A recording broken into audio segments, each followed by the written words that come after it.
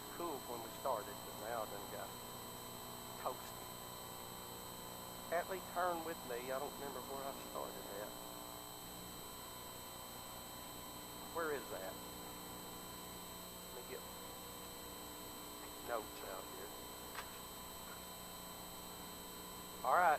You know the drill. Stand with me as we read just a portion of the Word of God. Wherein you greatly rejoice, though now for a season, if need be, ye are in heaviness through manifold temptations, that the trial of your faith, being much more precious than that of gold that perisheth, though it be tried with fire, might be found unto praise and honor and glory at the appearing of Jesus Christ. How many of you have been tried by fire just recently, that the trial of your faith, you're in a trial? Okay, pray with me. Father, I realize that trials are nothing more than tests. And I know that many times those tests show us where we are in our walk with you. I also know that the difference in a trial and a temptation is that you do not tempt. But temptation comes when we are drawn away, enticed by our own lust. Open up your word to us today. Deliver through us that which might help us as a people that are in the fiery trial of our life. Open the word to us now. In Jesus' name, you can be seated. A trial, I looked up in the dictionary, a dictionary. I watch a lot of, so much filth on television that with young grandbabies around the house, we have to be very careful because they pick up every word, just everything that they pick up. I told the dogs here recently to S-H-U-T up. And it's okay until one of them hollered out at the dogs the other day to shut up. But the proper technique is hush. So that's where we're at now. But a trial is a test of the performance. And Chris, coaching this year, you're going to have a lot of trials and a lot of tests.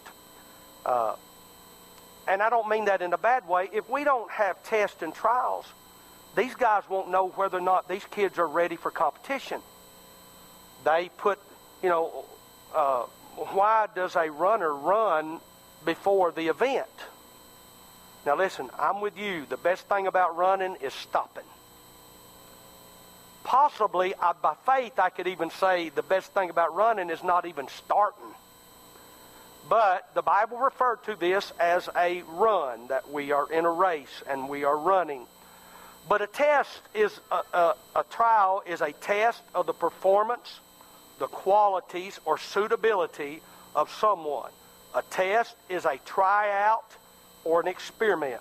Trials and tribulations are a test of one's patience or endurance.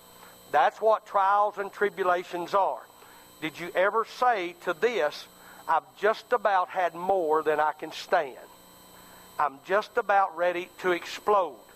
I don't know how much more I can take. I hear that from Natalie. I don't know how long I can endure this. She has learned the next time to pray for cooler weather. And any of you that has been through this time of season and this time of year, this far into your pregnancy, hope that your children are born in May or when it's had cooler months. But a test or a patience, and before you start saying, I told Bobby or somebody that if I had, I guess Sharon and those that work with these kids have the patience of Job. School teachers have to have the patience of Job and the wisdom of Solomon and the love of Jesus to endure all of this. It's just like, I don't know how you do it. There has to be a calling in there. School teachers don't make enough money for it not to be a calling. But I could get in trouble in a hurry. We can't pay them what they're worth, I'll guarantee you that. But before you start praying for patience, remember that tribulation, trials, test is what makes patience. So here's what I thought this morning. If we are in that, Hatley, 1 Peter chapter 4. Beloved, here's the thing that many people say to me, why am I going through this? If I'm a Christian and I love Jesus and I'm living my life the way I'm supposed to, now there are fiery trials, Robert, that we put ourselves in. If you are in it because you sinned in it and you're sinning and you're in trouble, well, know this. The Bible said this too. It said, whatsoever a man sows, that shall he also reap. And you know what the wages of sin is? Here's the misconception of that. Well, I can go ahead and sin. I can ask God to forgive me, and it won't cause me any trouble. You're wrong. For one thing, sin always has a payment. I don't care if you've done it secretly. I don't care if you've done it ignorantly. I don't care if it was premeditated. The wages of sin is death, because that we don't walk up and just shoot you because you are sinning or living in sin.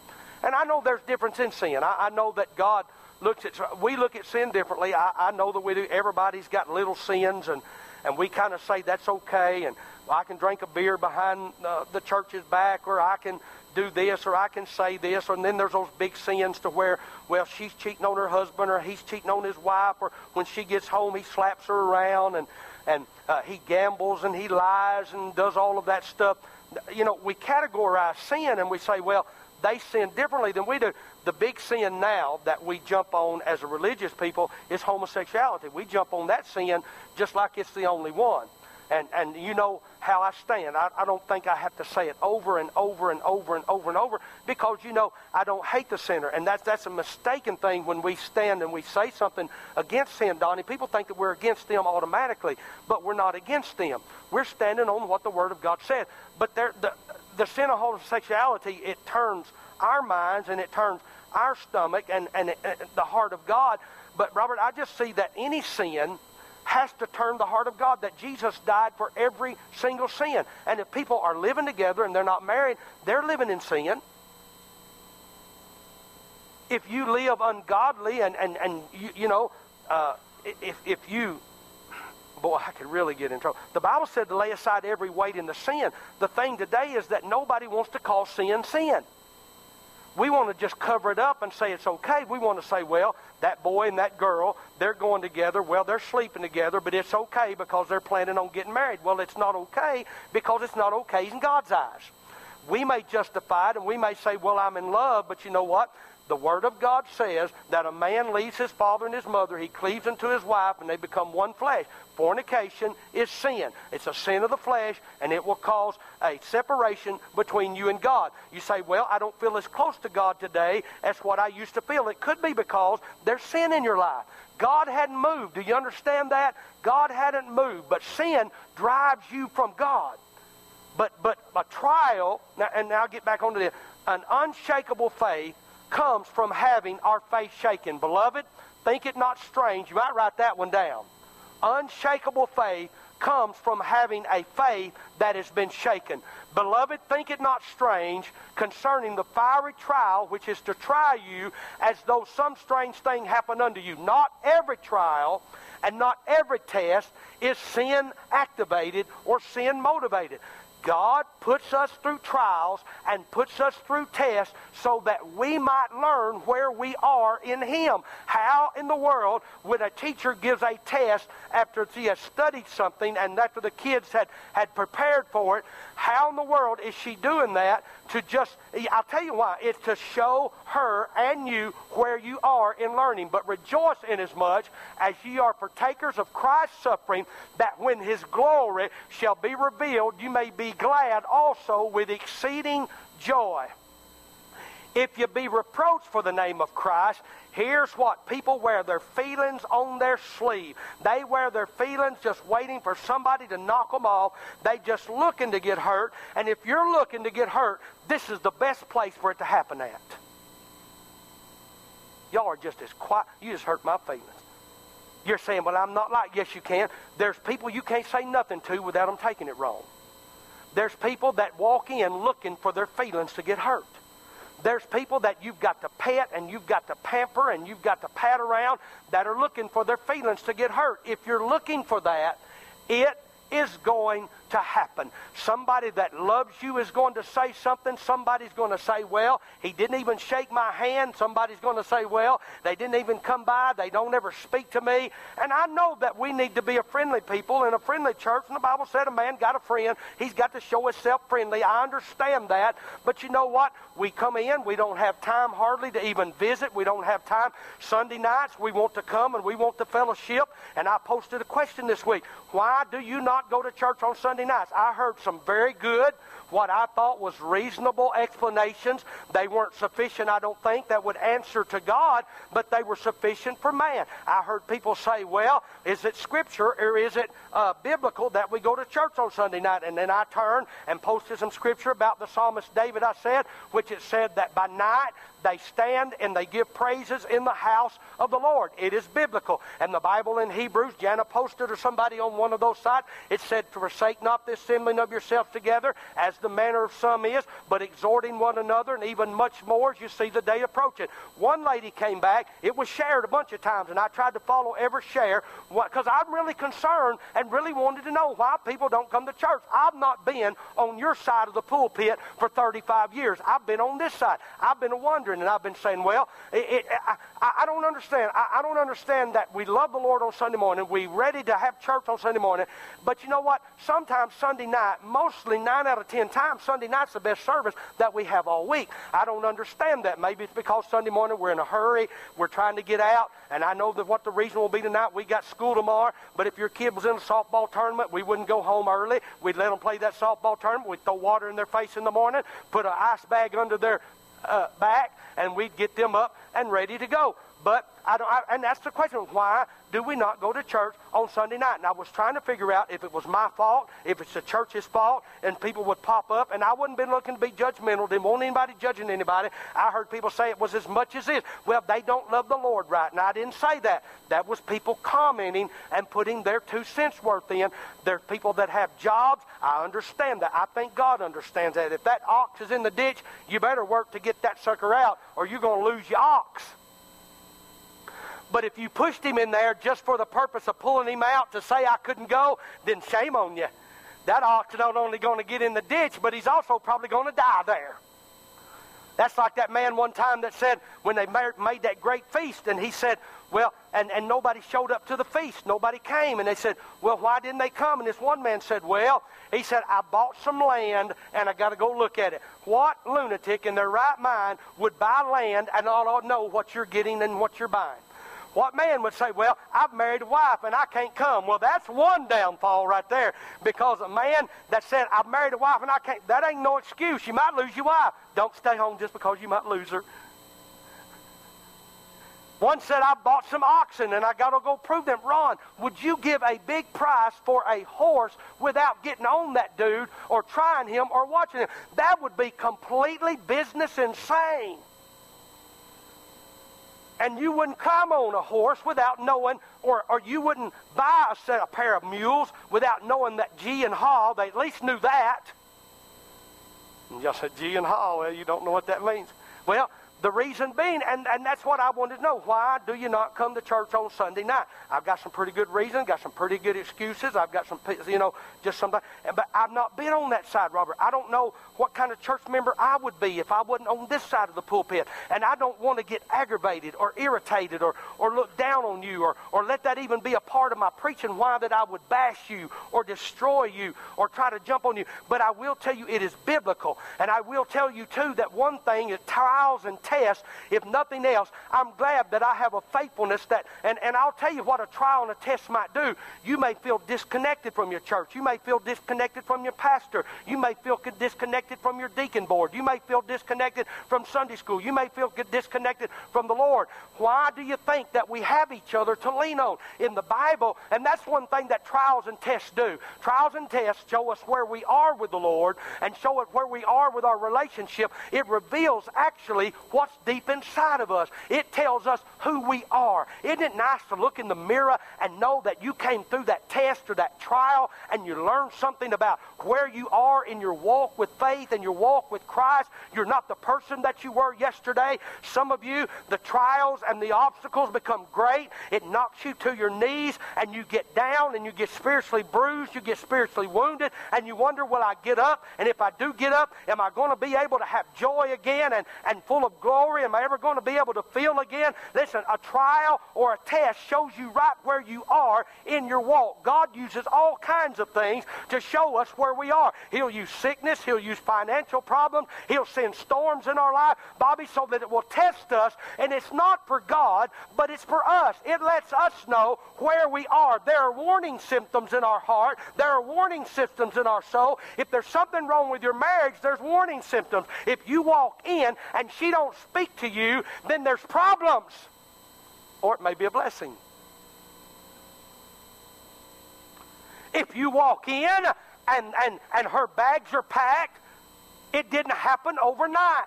If you walk in and he's gone and he'd rather fish or he'd rather hunt or he'd rather be with his friends or he'd rather be over to neighbors or he'd rather watch a ball game with somebody other than you, then there's problems. Do you understand that there are trials and tests? And no, it's not always easy, but it's necessary for God to wake us up, show us where we are, and test us so we might know if you're really serious about growing, then you must be really serious about the test and must realize where I am. The reason that I feel church is so important every time the doors are open is because that it is the opportunity for us to realize that we need each other. Somebody said, I don't need nobody but the Lord. You have hit your head. We need each other. The Bible said that where how many? You by yourself are not church. Now wait a minute. Why did you say that? Because the scriptures say where how many? Now I can have church, I can worship, I can get a blessing. I was riding in my tractor of day, Robert, and #1 song on that tape you gave me.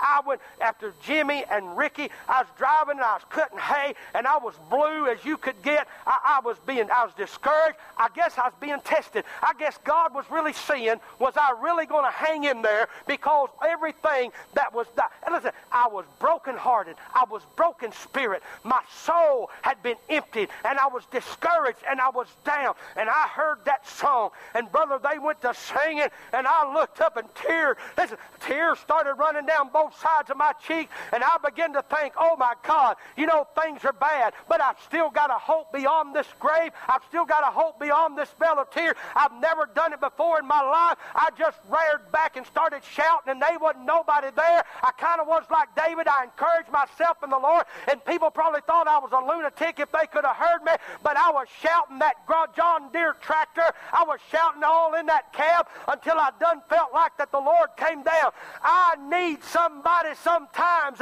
Sometimes it's good to have 2 or 3, because when we can agree together, the Bible said that where there are 2 or 3 gathered together, where? In His name. What did He say? I will be in the midst of them. We need each other. Trials and tests. We need each other. And each other, we need the Lord. And because we are brothers and sisters and fellow servants and fellow workers, when the disciples, when the apostles were sent out, the 70 that time, Bobby, and they were going out to preach the gospel and to raise the dead and to heal the sick and to take up the serpent. And if they drank anything, the Bible said, it wouldn't hurt them. Jesus sent them out by twos. There were 70. I didn't think that you could have 35 and it be an even number later. But 35 times 2 is 70. And there they went out by twos and they came back. Why in the world do you think God gave us men to help me? Because He knew we couldn't make it by ourselves. Because he knew we was going to burn the gravy. Because he knew we couldn't fix biscuits. Because we knew that we couldn't clean the house and sweep the floor and we couldn't have babies by ourselves. He made our women unique. You married to a woman that can hunt it, kill it, clean it, cook it, eat it, and then clean up after you, you got a woman. Come on. Why do you think God gave us a helpmate? So that we would not be alone. A man leaves his mother and his father, he cleaves to his wife, they become one. A helpmate. Why do you think that we have each other? Brothers and sisters in Christ, why do we have each other? Because we need each other. Is there another one? That's not all that one. How I got a bunch to read and I got to go with. But let none of you suffer as a murderer or as a thief or as an evildoer or as a busybody in other men's matters. Yet if any man suffer as a Christian, let him not be ashamed, but let him glorify God on this behalf. For the time has come that judgment must begin at the house of God. And it first began at us. What shall the end of them be? The end be of them that obey not the gospel of God. And if the righteous scarcely be saved, there we go. Where shall the ungodly and the sinner appear? What's the difference between an ungodly person and a sinner? Is there a difference? What's the difference in an ungodly and a sinner? Would you say somebody that's ungodly had once been godly? I'm just asking a question. That way I can't get in any trouble, and I want your mind to go see smoke coming out of some of the wheels. But if someone is ungodly, were they at one time godly? Because the two distinctions are one's ungodly and one is a sinner. And so, if the ungodly, where the sinner and the ungodly shall appear, wherefore let them that suffer according to the will of God commit the keeping of their souls to Him in well-doing and unto a faithful Creator. Is that all that one had? All right, what's the next one I put down there? She'll. Okay, let me go ahead. Wherefore, seeing we're also compassed about with so great a cloud of witnesses, let us lay aside every weight and which does so easy. Yeah. Let us lay aside the weight. Do we need to get in? No. Lay aside the weight and the sin, looking unto Jesus, who, the author and finisher of our faith, who for the joy that was set before him endured the cross, despising the shame, and is set down at the right hand of the throne of God. Where is he at? I heard some of the most ridiculous stuff come from Joyce Myers this week. One of my friends posted it on Facebook, said Jesus died on the cross. He went into hell. He was the first one to be born again. The devil jumped on him, and all hell stomped on him, and all hell leaped on him, and all hell had him down there in the pits of hell, and they were just beating Jesus up, and then he finally got up and came on out of there, and he got born again. Honey, you need to burn her material, throw her junk in the trash, and you need to turn her television program.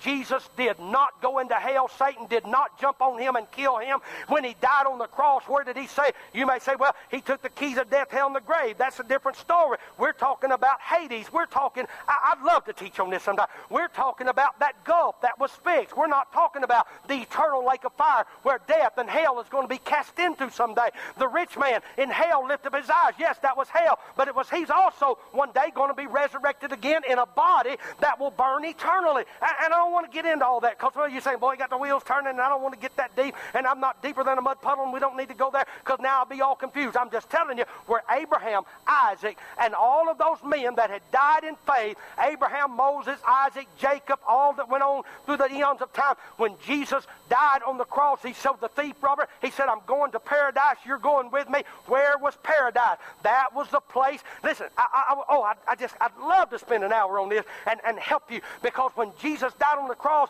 and he went into paradise, he told the thief, today shalt thou be with me in paradise. And when it said Abraham rejoiced to see my day, he saw it and was glad. I believe that he went and he led the captive. He preached peace. He preached to the captives. He led them out. He ascended into heaven. That while Jesus was there on the cross, that after that he had died, or while he was dying, Bobby, the Bible said those that slept, many of the saints stood up in their graves. I didn't know that. People didn't know that. There are many of the people. There was a resurrection. You can say about 47 things you want to about resurrection. There was a resurrection took place the day that Jesus died. They sat up in their graves, and the Bible said after Jesus had risen, they came out of their graves and they went into the holy city, and people saw those that had been dead and had been resurrected, and they say, how in the world will I know who they are? There on the Mount of Transfiguration, people say, I can't figure out what people will know me in heaven. Oh, yeah, they'll know you, because I guarantee you Peter, James, and John had never seen Moses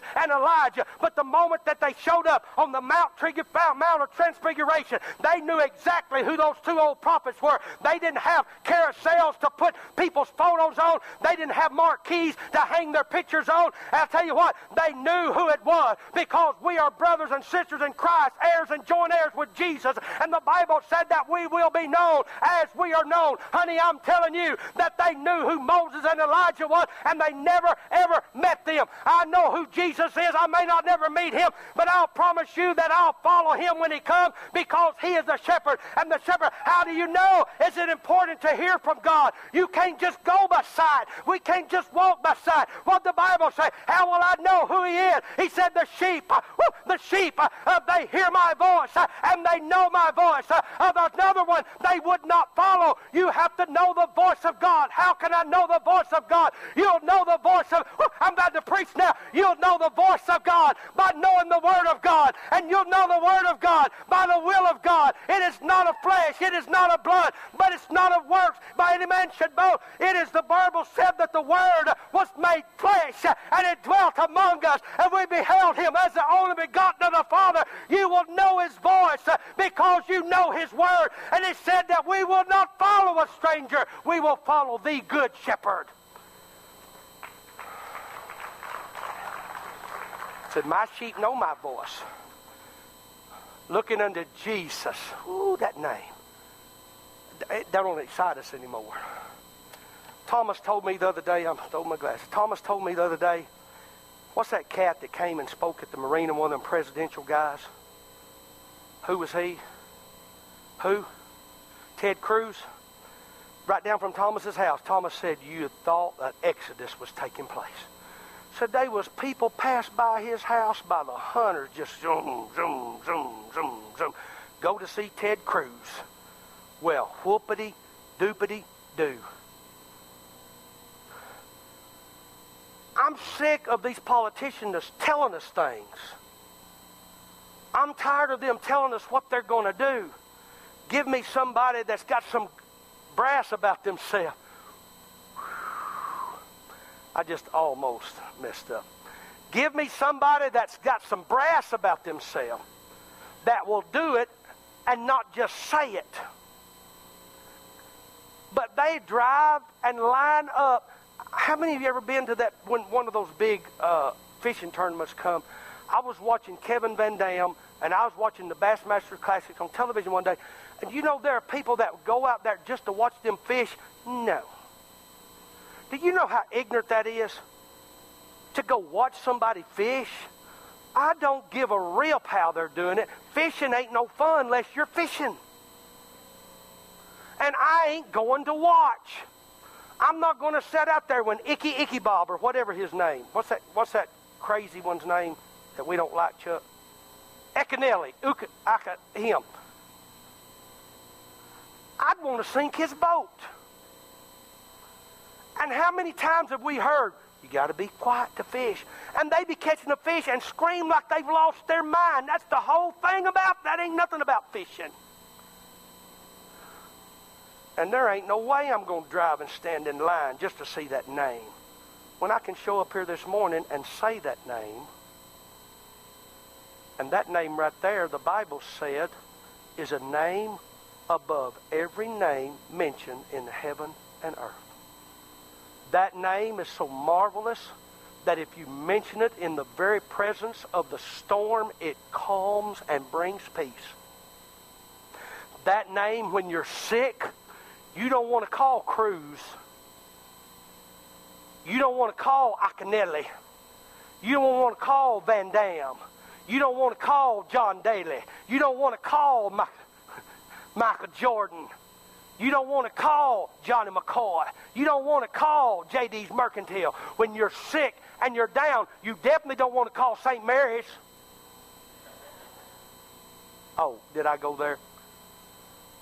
You want to call on the name of Jesus. And the reason that he is so close to us is because that his trial or his test that he has put on our life has brought us closer. God did not send that test, and God did not send that trial to send you away. He said he would not. You say, well, I'm about to break. I've got more on me than I can bear. Know the Word of God. Know what the Bible says, that the trial of our faith, which is being more precious than gold, the reason that we are tested, he promised us, Donnie, we will not have more on us than what we could bear. It didn't say the load wouldn't get heavy. He didn't say the cross wouldn't get heavy. He didn't say the sickness wasn't real. He didn't say the finances wasn't a problem. He didn't say my feelings wasn't hurt. He didn't say that my body is in pain. He didn't say that my addictions are real. But he said, I will not put more on you than you can bear. And you say, well, that's the end of it. No, it may seem like there's more than you can bear, and you're at the breaking point. But remember, he said that with that temptation, with that trial, with that sickness, with that test, he would make a way of escape. The way of escape when there's more, than you can handle, and there's more than you can carry, and there's more than you can bear. Listen, that's why, Robert, that we need somebody to lean on, because when we can't carry our, do you know of that Jesus couldn't even carry the cross himself, and they picked out a boy in the crowd named Simon of Cyrene to help him bear the cross? What if he had not been there? He would have had to carry that cross himself or pick someone else. I'm telling you that sometimes we get knocked down, sometimes it hurts, sometimes we're discouraged, sometimes we're blue, sometimes we're lonely, sometimes we're broke, sometimes we're weary, sometimes we're confused, sometimes we're depressed, discouraged, distracted, and defeated. But I'm telling you, he has promised us that he will never leave me. He will not forsake me. Know the Word of God. Know that he is always there. And you know the name of that will get you to help carry that load. We need each other. I can lean on Bobby. I can lean on Robert. I can lean on Frank. I can lean on well, sometimes I can lean on Grady. I can lean on my wife. I can lean on my kids. I can lean on my son-in-law. I can lean on Brad. I can lean on any. You know, I've got friends I can lean on me when you're not strong. We've got people we can lean on. That's why we need the church. That's why we need each other. But there's times, Bobby, that you're not there. There's times that you're dragging and I'm dragging. Aren't you glad that there's a name above every name, that when you call on that name, even the devil shakes in his shoes.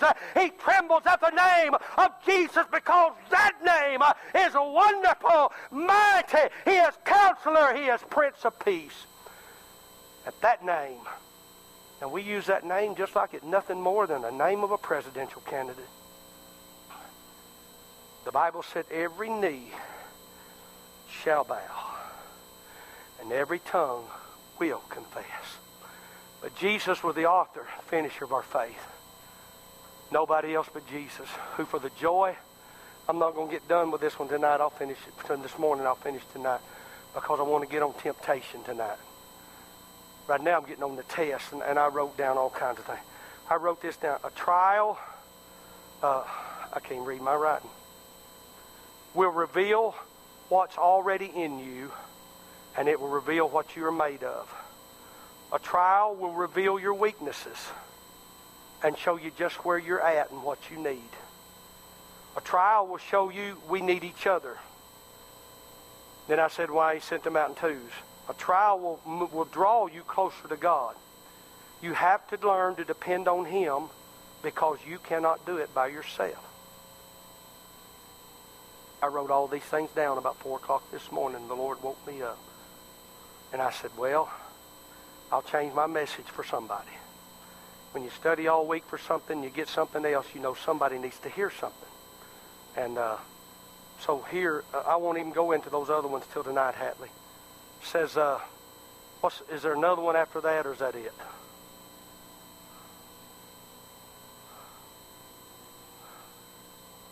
Mary, come. Are you okay?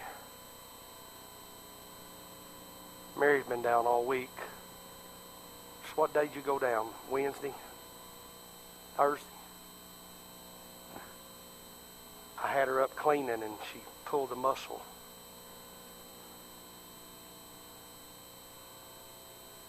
I could just about sell you your own shoes today. It's just whatever you want to do, just fine, preacher. But you're tested and you have trials. So what do I do? If you've sinned and you're having problems, I'll deal with that tonight. Because you're reaping what you sowed. God may forgive, but people don't forget. But if you have peace with God about your situation or about what you've done, if you have peace with God, it ain't nobody's business from there on. People will hold that over your head the rest of your life. But if God has forgiven you and it is under the blood, don't fret what people think no more. If you're sinning today,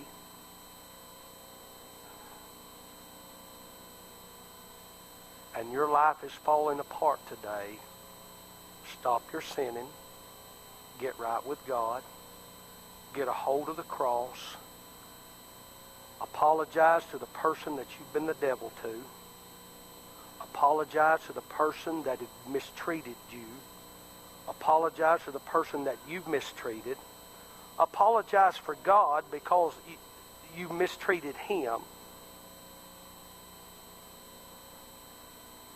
He's not like people that hold grudges. God doesn't hold grudges. Some of you beat yourself up because your marriage failed. Well, look what I've done. Not a thing in the world we can do about that now. Is there? Not a thing in the world. You may have learned something. If you came in and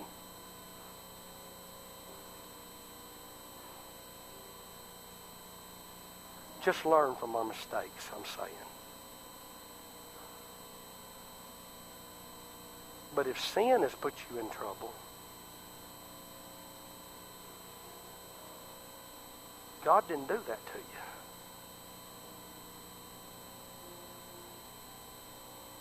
But if you're living the very best that you can for the Lord, are you? I'm not going to ask you that, but it just give you a chance to think about that. If you're doing your best for the Lord, are you as close to the Lord now as you used to be?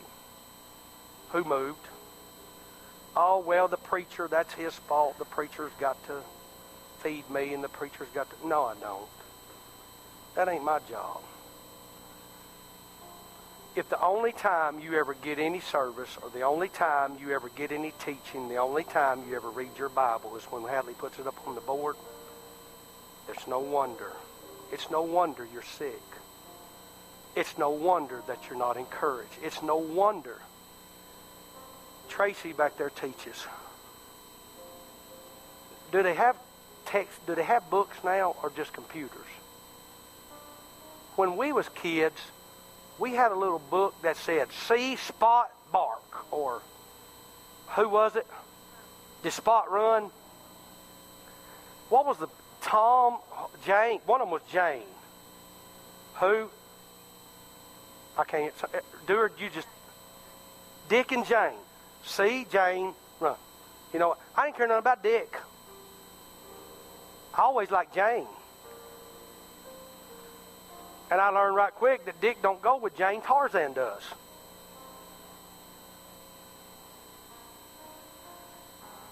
And I can remember, Tracy, when we was kids, in the first grade, we had pencils. The time that my hand was the smallest that it's ever been, they gave me a pencil the size of a breadstick from Pizza Hut. Y'all remember that? And then I remember that they taught us cursive writing. I've been able to write Chinese all my life because can't understand nothing I write. And I'm not slamming Chinese people, but you try to read, I can't read it. I can't read them. That's like a doctor. They give a doctor all the information. They spend $1 million on their education, and then they write something that you got to spend $1 million just to read what they wrote. Pick up that doctor and see what he writes. It looks like somebody's chicken scratchings on there. But Robert, I remember, like in 3rd grade when we learned cursive writing, we had that paper had the little lines on it. Y'all remember that? And you had to stay inside the lines and do all that.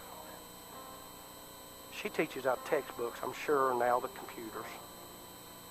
That book right there, if you really want to learn how to get close to God, and you really want to learn about overcoming marital problems, sin problems, death problems, financial problems, every problem, every trial, everything, the answer is in that book right there.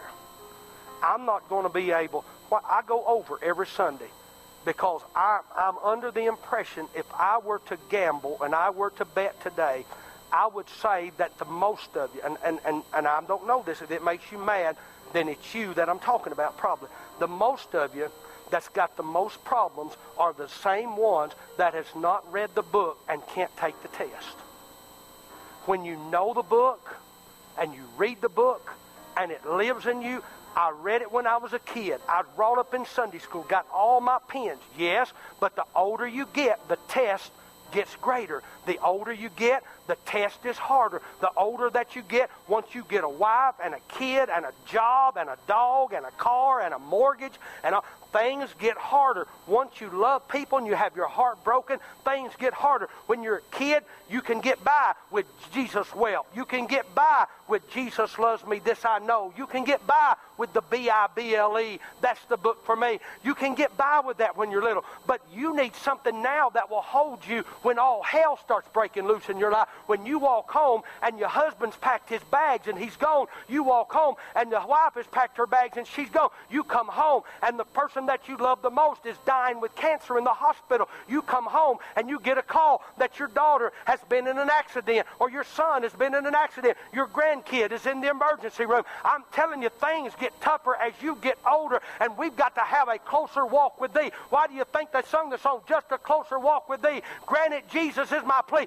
Yesterday's blessing is gone. Yesterday's feeling is gone. Yesterday is gone. We need a new fresh anointing. We need a new fresh relationship with God. We need to open that book again and read that thing like we did in Sunday school. Years ago, Sunday school is gone. It's out the window. We don't have Sunday school much anymore. People come at 11 if they come at all. And the reason that we are so spiritually illiterate is because we've taken the Word of God from off the shelf and we've replaced it with our habits and our hobbies. We'll hang on to it. And you know, we need more of the Word of God inside us. We don't need it just there. I can close this book and it won't do me no good. But if I'm lonely and I'm having trouble and I'm sick, Dominic, when I'm in the emergency room and it don't look like I'm going to live, I can open up the Word of God and said, many are the afflictions of the righteous, but the Lord delivereth from them all. I can open up the Word and I can know that He said, I'll not leave you. I can open up the Word and know that when I feel alone, listen, when I feel alone and nobody understands me and nobody gets me,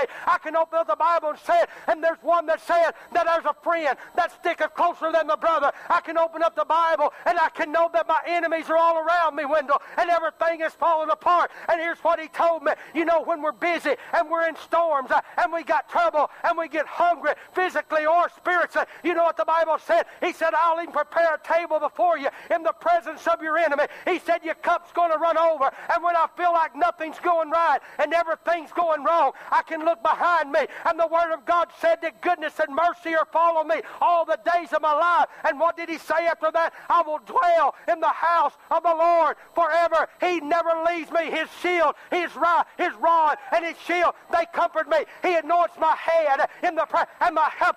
What does he do, Bobby? He anoints my head, and the Bible said my cup runs over. We need our cup running over again. But you got to open that book, because inside, closing it, it's the most empty book looking at it like that. But when you open it, you'll find there's life, there's hope, there's health, there's Jesus. It reveals to us who he is. It reveals us who we are. And it also reveals that I have somebody that can help me. What's wrong in your life today? You need the Word of God to come alive in you again. It needs to jump off these pages. Why do you think? Well, I know you want to go home. I ain't going to let you go just yet. Smile at me. I know what you need today is the red letter right off the press from glory to be opened up and let the love of God flood your soul. You need some hope. You need some help. You need some peace. Thy word is true.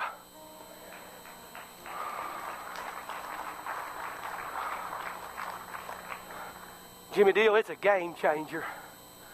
Let me go a little bit further and say it's a life changer. It is rest to the weary. It is rest for the weary. It is help for the helpless. It is hope for the hopeless. It's a friend to the friendless. It's a comfort to the sick. It is an ever-present help in the time of need. And at that name, you hear me? At that name, oh God, we want to bring up what's been done to us. And we want to bring up what we've done to others. I'm so ashamed of my past. I'm glad Mary's never asked me everything that I've ever done on my deathbed. I hope she don't ask me then. For years and years and years, I run myself down thinking I'd been so bad that why the thunder would God even offer to give me 3 healthy children? One's a nut, but that's okay. He's all right. Why, if we got spiritual fruits, why do I got nuts hanging out in my yard? Why in the thunder did what did I do to deserve God's goodness and his mercy? If I'd have got what I deserved, I'd got death. If I'd have got what was due me, it would have been nothing good. But here I stand before you today, imperfect as you are, but very blessed and very thankful and highly favored. I know what God's plans are for me, to prosper me and to do good, and for me to walk and to dwell in his fellowship and in his presence. Yet death is coming. Death is coming to every single one of us. But you know what? The devil uses death to discourage us. He uses death to bring us down. He uses death to get to us. I'll be honest with you. I had to take that test. I believe God tested me through Jimmy and through Sister Betty and through Ricky and through others that I've loved. I believe God tested me. I believe he was just seeing. You know what? I know they didn't die for me to benefit. Those that die in Christ have gone home to live with Christ forever. Death to us ain't no big deal if you know Jesus, but it hurts. Yesterday was my grandfather's birthday, and I hurt all day, Bobby, about my grandpa being gone. Wouldn't I love to see my best friend that God ever gave me, my fishing buddy, the one that I could go to if I needed money. He always bailed me out. Whatever I needed, I had Grandpa. Some of y'all had Mom, and some of you had Daddy, and probably we all just kind of didn't really appreciate it growing up, and maybe I didn't, but I remember when I owed my grandpa money one time, Donnie, after he got older in years, I'd bought a truck. I'd go mow his yard for him for nothing, and he'd write off the list. Every time that I'd mow, he'd take a little bit off, and when he died, I went to Granny, and I said, Granny, what do I owe you? She showed me Granny, I bought a 77 Ford pickup long wheelbase, traded my 65 Mustang, only had one seat, to impress some girl in high school, and I went and found that note that my dad had made, and I'd mowed his yard all those times, and I took care of painting his house and doing little things. He said, paid in full, and I know that I hadn't paid that thing. Brother, I'm glad that when I stand before God someday, and our devil tries to bring up the sins of my past and the sins of my youth, and he tries to tell me you're not worthy. Well, Mark, I'm glad that when I stand in the very presence sons of God there on the page of the book of life.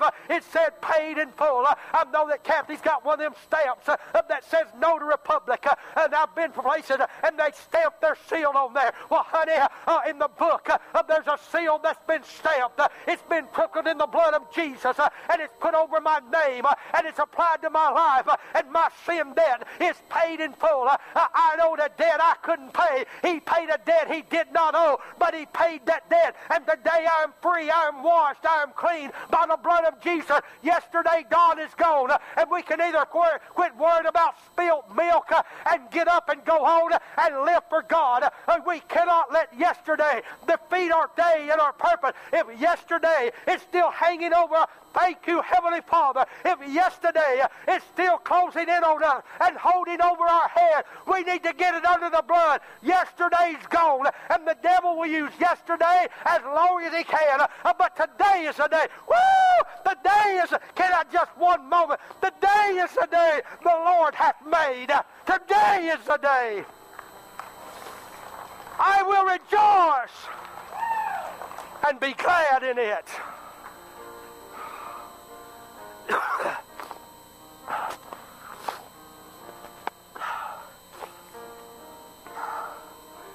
You got to get over yesterday to have any kind of hope for tomorrow. What is your life? It's a vapor. For a long time, I couldn't forgive myself. For a long time. And if I told you it didn't bother me still, I'd be lying to you. But it doesn't bother me to the point that I let it discourage me no more. Because I know that book. And that book told me when I confessed it to him, he don't even remember it no more. The things that I remember and bring up, he don't even remember it. People do. There's people still can't believe I'm a preacher. And then there's people that's heard me still can't believe I am. How did you get to where you are now? By not giving up. By not giving up. I drank as much whiskey as anybody in this room. And I smoked as much pot as you could carry in that truck.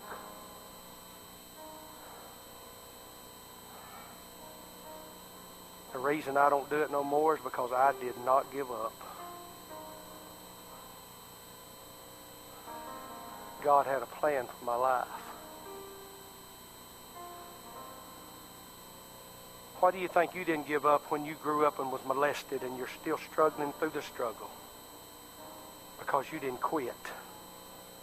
And the devil has said quit 100 times. One lady has come to me one time and she said, I was molested by a family member. He's died. What do I do?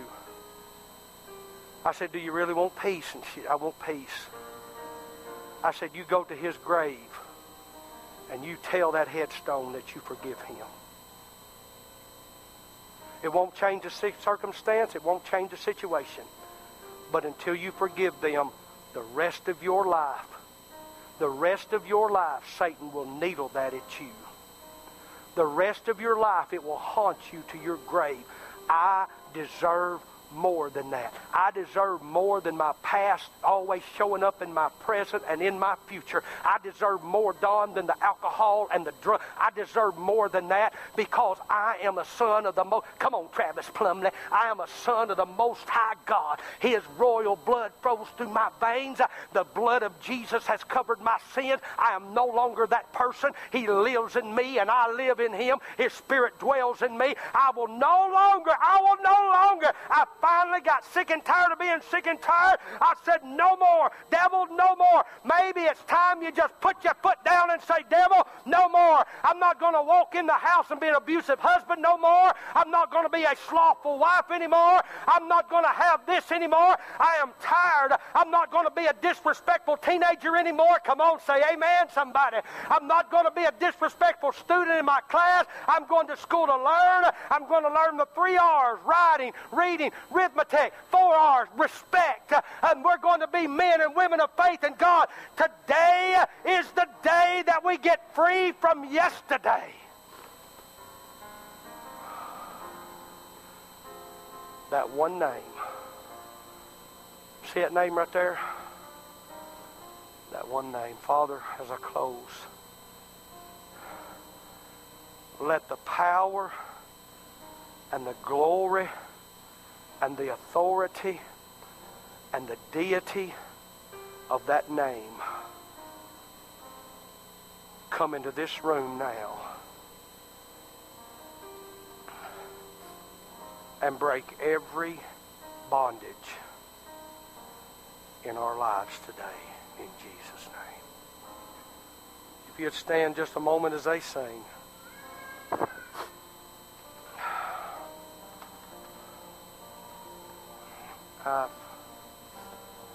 Every Sunday I feel going over is destructive to my ministry, and I can't help it. I know what works. The old weapons still work. The cross really did say it all.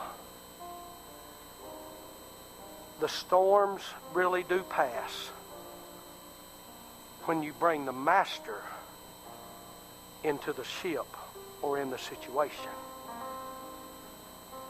You can't do this by yourself. A house divided against itself won't stand. This house, your house, any house won't stand. Bring God on board. Or wake up the relationship that you have with Him. Wake Him up and let the master do the driving.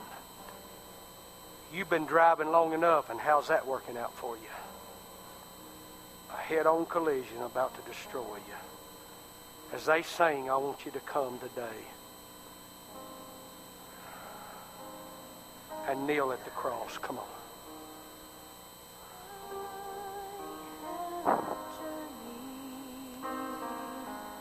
Anybody today? I have preached my heart out to you. And you can either leave with victory or defeat. I'll tell you what's going to happen if you don't obey God. It's going to be worse. How can it get any worse? Because you missed the opportunity for your help today. Come on.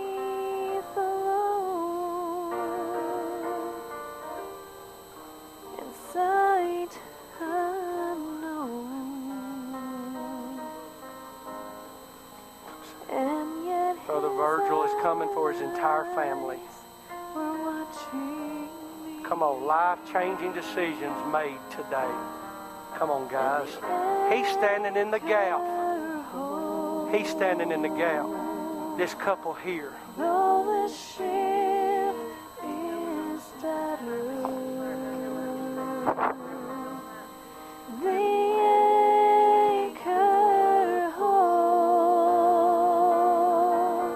Come on. Though the sails are torn, I have fallen. Come on. You got just a few minutes. The most important moments you'll spend today. Come on. Seas, the anchor holds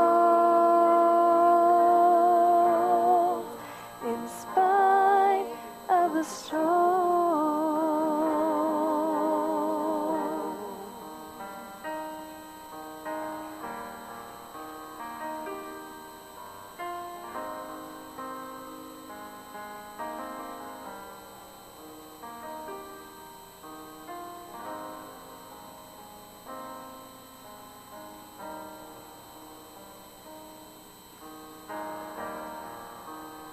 I've had visions, and I've had dreams. Come on now. Let's wake up the I've master. even held them. You need encouragement. You need strength. Come on and let's pray. You You don't know how you're going to make another day. but I never You're so low. knew. You're so tired.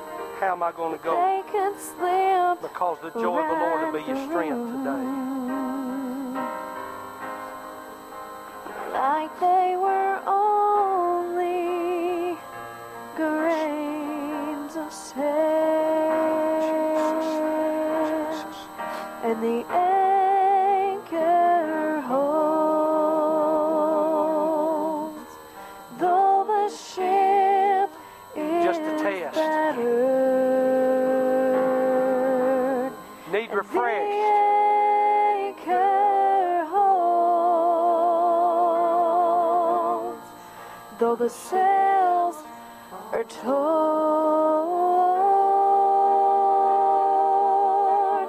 I have fallen on my knees as I face the raging seas. The anchor holds in spite of the storm. Hey, folks, still coming, so I know the Lord is still here. You got more on your plate than you can handle. You need each other today to pray for you. As I face There is power in the prayer. raging seas. Come on. The anchor holds. How am I going to make it? By prayer. In spite Come on. of the storm.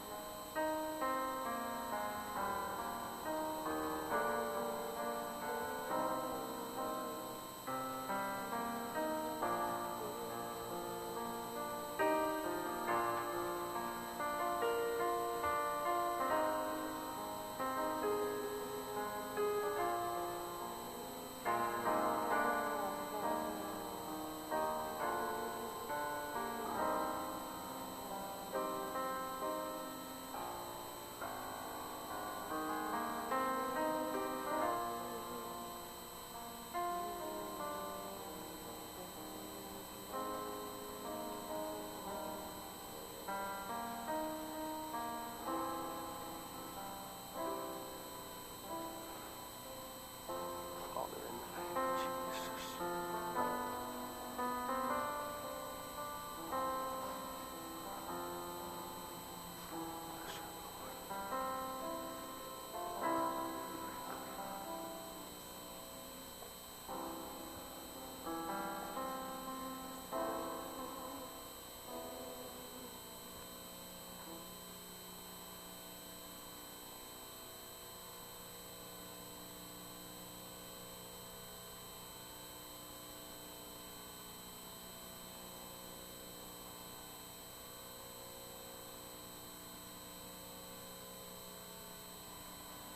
Felt impressed to have Mary just leave the piano and come pray with Christy. Some of you ladies in this room would like to come. I know it's late and you must go. I'll see you tonight. But let me tell you something. This kid right here has been under the gun. Just attacked and death and loss. If you're a praying lady, come pray. Or you want a praying guy, come pray with Christy. We want her to touch the Master this morning. Come on. If you need to go, I'll see you. May the Lord bless you tonight. Today, and I'll see you tonight.